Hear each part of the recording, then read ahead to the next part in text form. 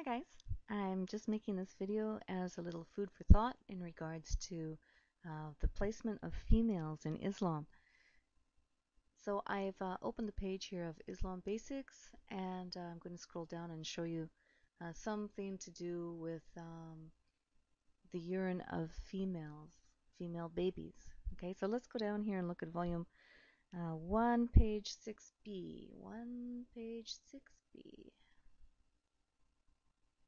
Okay, here we are. Okay, this is types of impurities. Okay, the najis refers to impure substances that the Muslim must avoid and wash off if he should happen to contaminate his clothes, body, and so on. So we know that these are impurities, these are najis impurities. The Muslim must wash it off because they are impure. Okay, so bear that in mind. And let's go down here to 9a. 9a. Vomiting of a person, urine, and poop. Ready? There's agreement among the scholars that these objects are impure, but a slight amount of vomit and urine of an unweaned baby boy are overlooked and pardoned. It is sufficient just to sprinkle water over the urine of an unweaned baby boy. This is based on a hadith where a woman, she came to the Messenger of Allah with her unweaned son. After a while, the baby urinated on the Prophet's lap.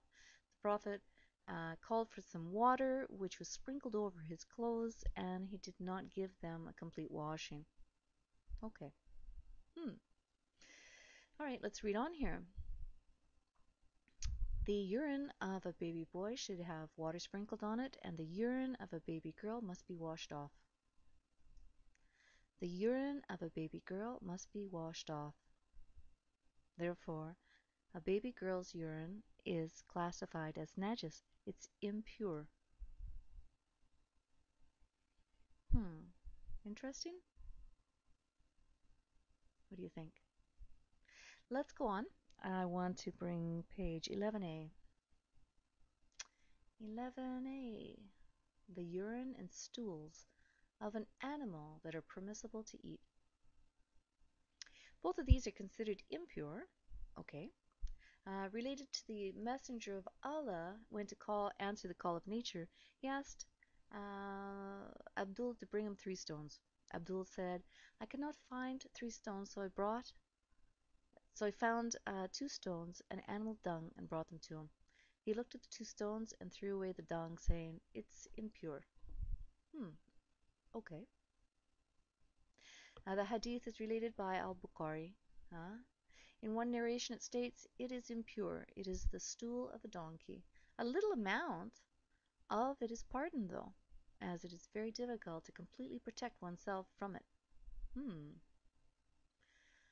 So a little bit of animal pee and poop is okay. All right. What about the urine of the animals whose meat is not eaten, like the mule, donkey, and horse? He said that they used to come into contact with these during their battles and that they did not wash it off their bodies or clothes. They didn't wash it off. See? Not. As for the urine and stools of animals whose meat is permissible, it's pure. What? What? As for the urine and stools of meat whose meat is permissible, it is pure. So animal pee and poo is pure, but baby girl urine is impure. Animal pee and poo is pure, but female baby girls' pee is impure. It's very interesting. None of the companions held that it was impure. In fact, the statement that it is impure is of recent origin and not from the early generations of the companions. Interesting. Don't you think, guys? Said Anas, a group of people came to Medina and became ill in their stomach. The Prophet ordered them to get a milking she-camel and drink a mixture of milk and pee. Mohammed ordering them to drink pee, but female baby girls' urine is impure.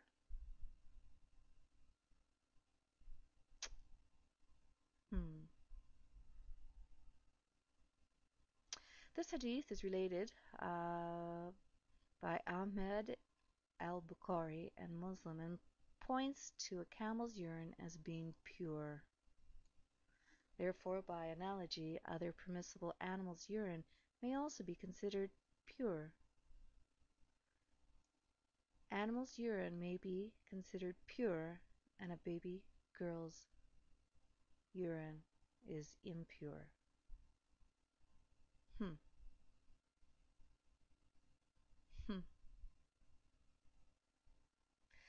Those who claim that that was permissible only for those people are incorrect. The scholars permit, without any objection, the sale of sheep's poop and the use of camel's pee in their medicine, both in the past and in the present, again without any objection.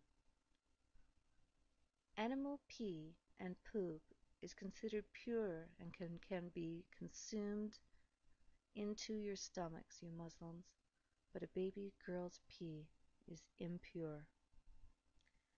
Animals' poop and pee is better than a baby girl's pee. You can swallow animal pee and poo, but you have to wash off a little bit of a female infant's urine if it even gets on your clothes. This shows that it was considered pure. Apparently, the urine and stools of every living animal permissible to eat is pure. There's nothing to prove otherwise. A little bit of food for thought, guys. And before I close the page here, I want to go back to page 11a.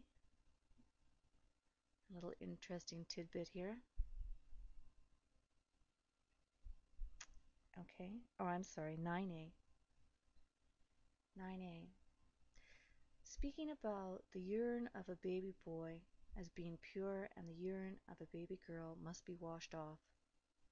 When I read down at the bottom here, there's a little comment added. It says sprinkling is sufficient as long as the boy is still nursing. If he eats solid food, his urine must be washed off from his clothes and body. There is no disagreement on the latter point. Perhaps the reason for this exception is that the male baby's urine is that people had a tendency to carry their male babies around. Did you see that? They had a tendency to carry their male babies around. What about you female baby Muslims? You didn't get carried around? See you later, guys.